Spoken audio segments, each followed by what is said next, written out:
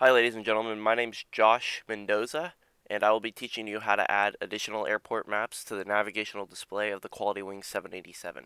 Now in order to add additional airport maps, you're going to have to download a few things. I've linked those down below in the description, and I will be also going to the websites in the tutorial today. I'm going to go ahead and be directly linking this file. This is for the Airport Design Editor X, and it comes with an additional function, the Export for XML function. You will need the version that I have listed here. It may be released in a future version, but currently, as it sits, I do not know where that's at. So we're going to go ahead and we're just going to be downloading the beta version that I will be providing down below. Now, it will ask you to install a key. This key you can just run for the 15-day evaluation license if there's only a few short airports you want to use, but beyond that you will lose functionality for these tools. If you intend to use the ADEX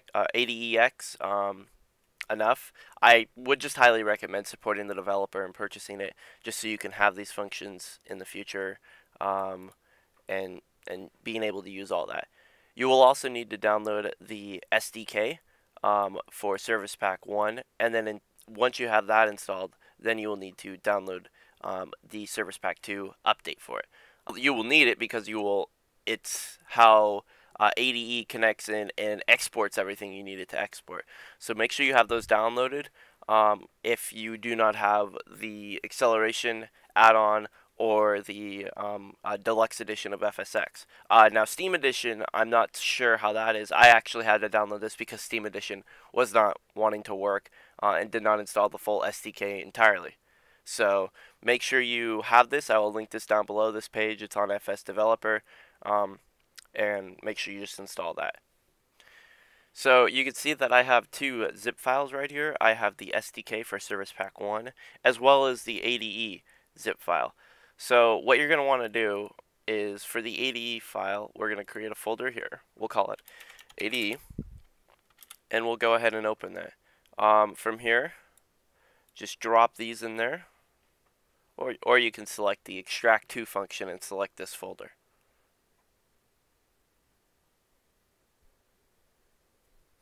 Okay, now that those are moved over, we can go ahead and close the zip file. We don't need that anymore. And then for the Service Pack 1, the SDK for the Service Pack 1, you can go ahead and just go to the Flight Simulator folder for FSX. Now this is only pertinent to people who have the standard edition of FSX without the acceleration add-on, and for people who do not have or who have Steam Edition and for whatever reason the full SDK has not been installed.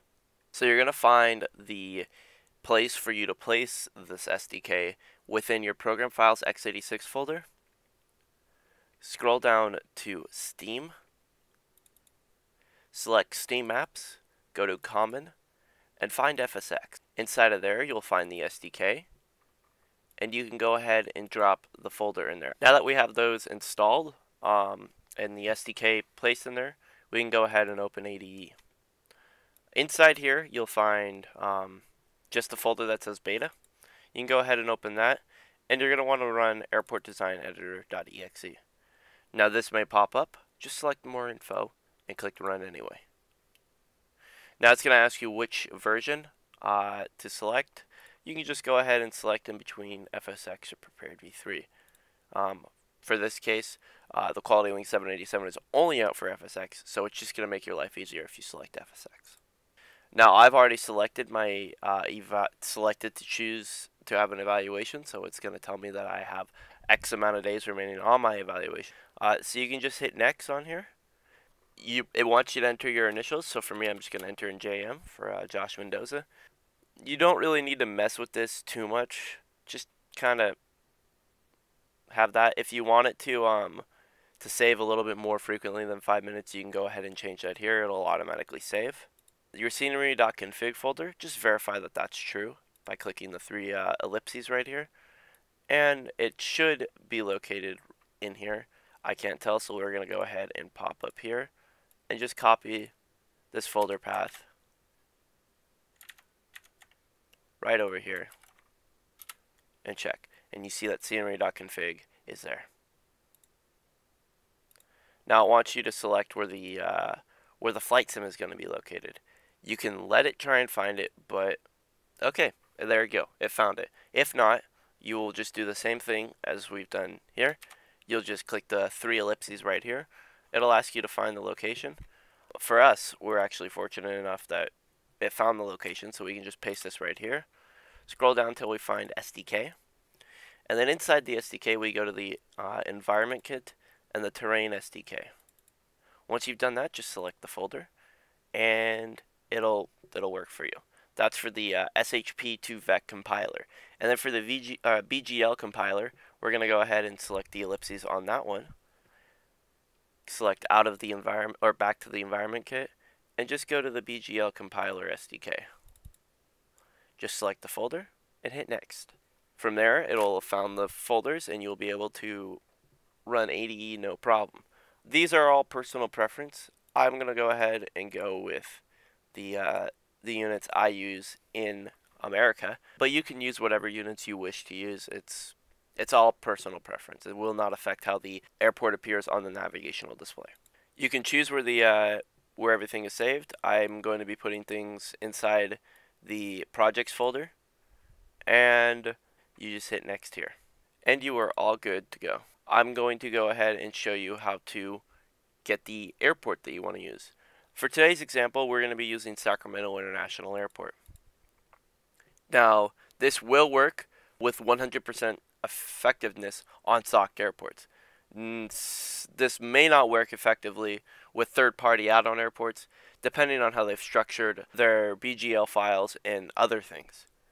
But this is an easy way to find it. So for Sacramento, we're just going to type in the ICAO code and click there. You'll see that it found the airport with no issues, and we're just going to select the open button. Now it may take a few minutes to load, so while you're waiting for it to load, you can go ahead and grab yourself a coffee or a tea. Alright, so it is now loaded, and you can see that the airport display is fully there and loaded, as well as some additional lines and all of that fun stuff.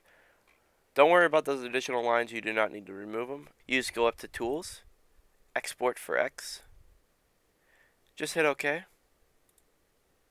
Select where you're going to be placing it. I'm going to create a new folder and call it Exports.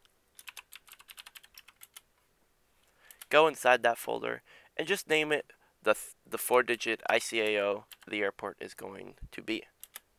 When you do that, it'll complete the export.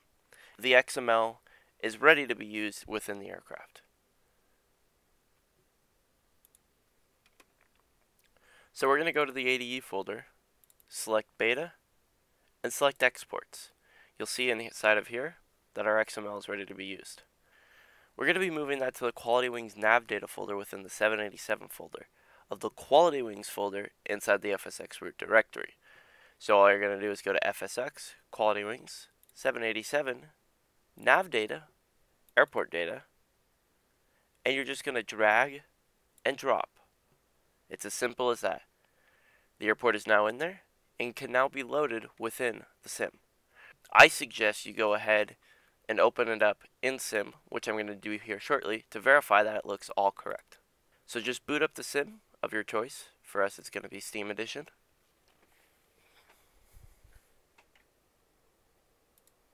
Now that FSX is loaded, we're just going to go to the Free Flight tab, select the aircraft,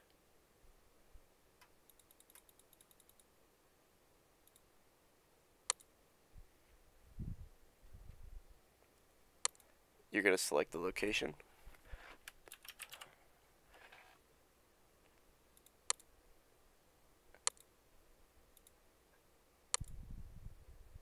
and then hit Fly Now.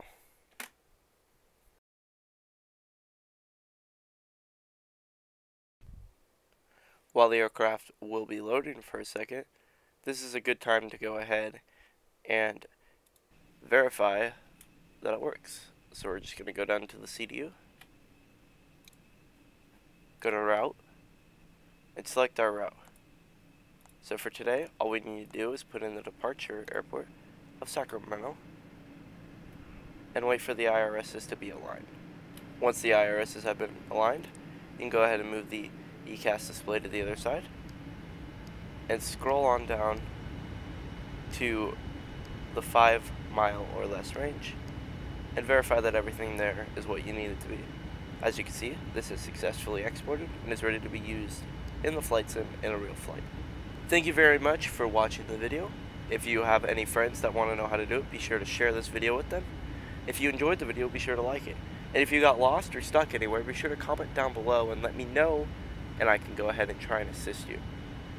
My name is Josh, and thank you very much once again.